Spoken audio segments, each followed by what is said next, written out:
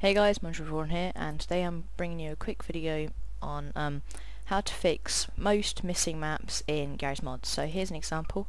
Here's a Twoscore, and I recently had an update for my Garrys Mod, so I've got a lot of maps missing, so it removed everything. So if you get this, there you go, missing map, disconnecting. Now we're going to head over to our options. It's quite a simple thing. We're going to hit multiplayer, and this should defaultly be set to do not download any custom files. Now, in my case, all I need is only allow map files, but if you're starting a server from scratch, you probably want to do all custom files so you get all the textures and stuff.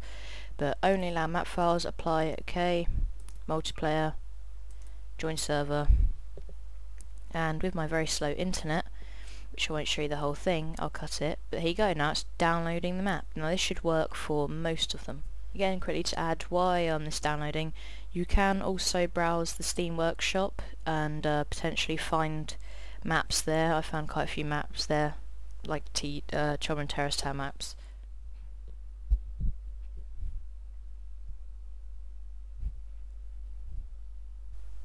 So there you go, guys. I quickly fast forwarded that because my internet's quite slow, but there you go, it sees download the map, and now, see, I've now joined the map with all the stuff. So this helped. Please be sure to give it a like, much appreciated. Go check out Twoscore, some great servers on there, and subscribe. Bye bye.